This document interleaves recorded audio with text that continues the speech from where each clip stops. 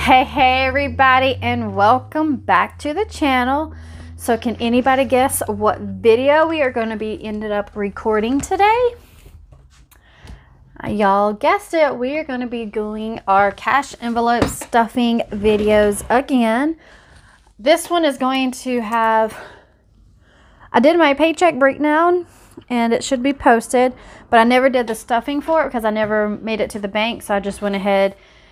I'm going to stuff both first paycheck and second paycheck together in this video. So I hope y'all are going to enjoy this. But first, we have to break down and see how much my husband's income was and where all of the money is going to go. So let's get that first.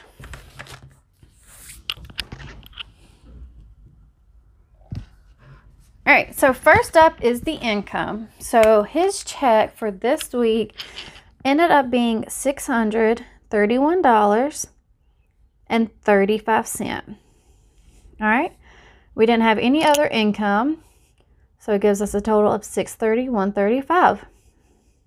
All right, so with us having a 5-week pay period this month, each of these are going to be less than normal just because there's an extra week. So for our first two, which is the Mazda, which is my car, and the rent is going to be $120 for both.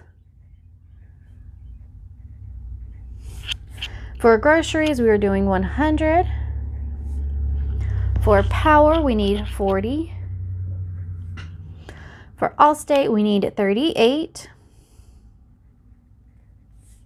For AT&T, it's $27.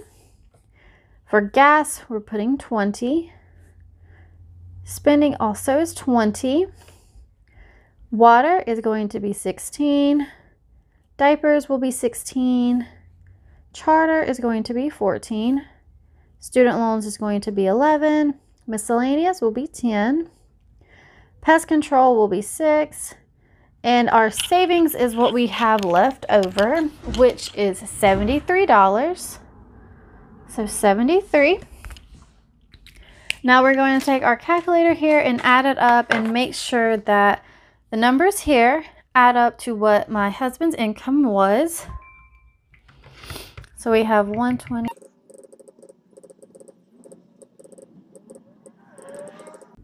All right, the total is $631.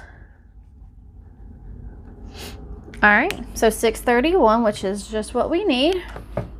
So that is our paycheck breakdown for the second week of April. So we're going to set this to the side, lay out our money, and start stuffing our envelopes. So I could only pull out 1,000 because we have a max on our card per day.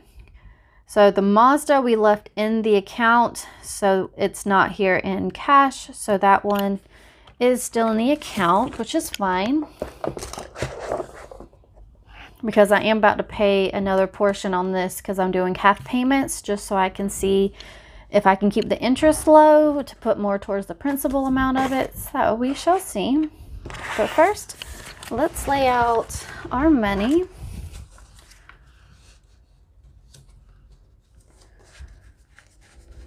And the ATM was out of hundreds, so it gave me a lot more 20s. And this is 2 weeks worth of money here. So, all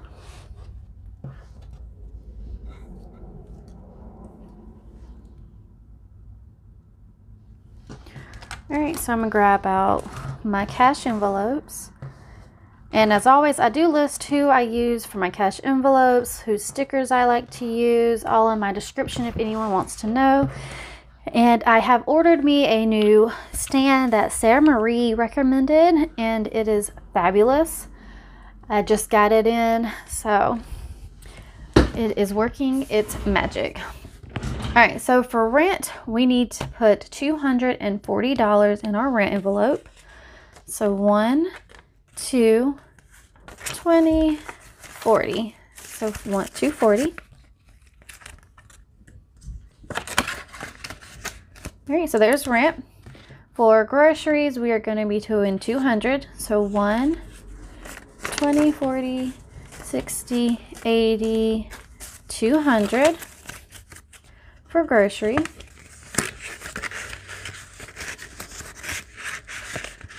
All right. Next up is power, and power is going to be getting 40 and 40, so 80. So 20, 40, 60, 80. 40, 60, 80 for the power. And our power bill has finally came down, y'all. It has been crazy high, and it is finally back really low. I'm so excited. All right, so for Allstate, Allstate is 38 plus 38, so it gets $76. So 20, 40, 60, 75, 76 for Allstate. And then for AT&T, for our phone bill, we are putting in 27 plus 27, $54. So 20, 40, 50, 1, 2, 3, and 4. So 20, 40, 50, 1, 2, 3, 4. All right, for phone bill. Next up is gas, and gas will get 40. So 20 and 40. Go.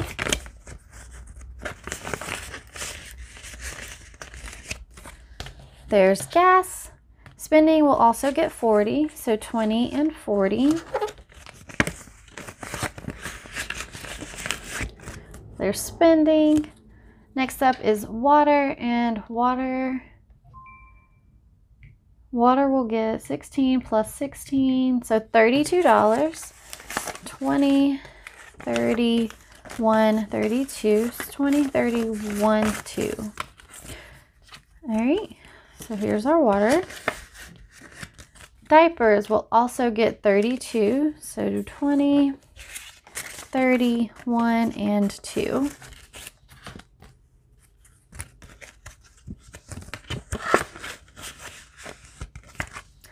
All right, so there's diapers. Next up is charter, and charter gets $28. So 25, 26, 27, 28. So there we go.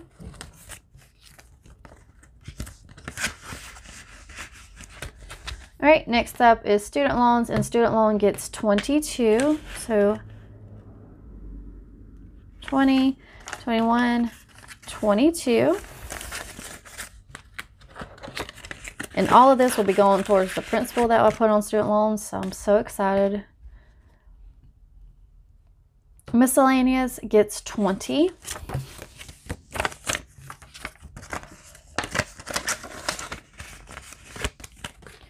All right, and pest control gets 12, 10, 11, and 12.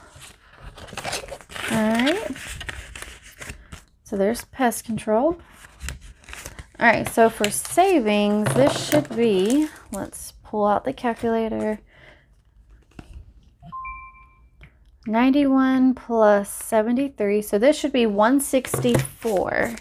So we have 20, 40, 60, 81, 20. Uh-oh, did I do my math wrong?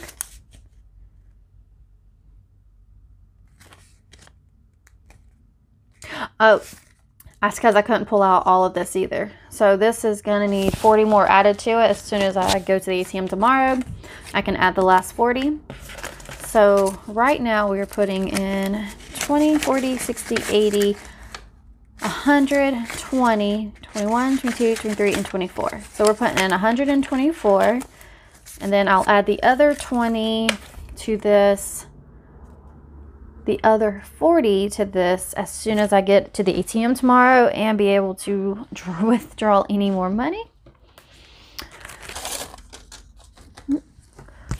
All right, so here's saving. Then we're going to slide all of this into there, and I will add the other 40, and that will be all good. All right, so there's savings. Here's all of our bills and expenses, and these will start. These are all funded for June. So this will cover everything for us in June, hopefully.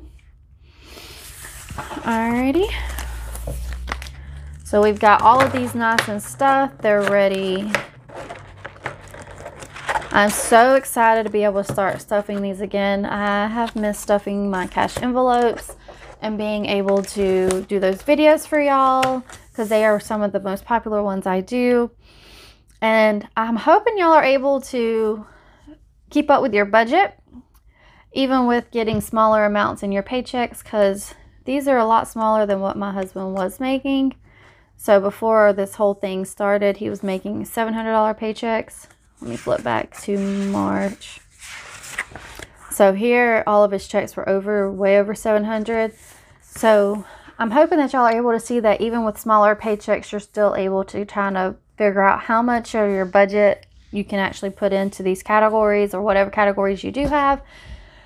So I'm hoping that all of this really helps y'all, and I really hope that y'all like and subscribe to my channel, and I will catch y'all in the next one.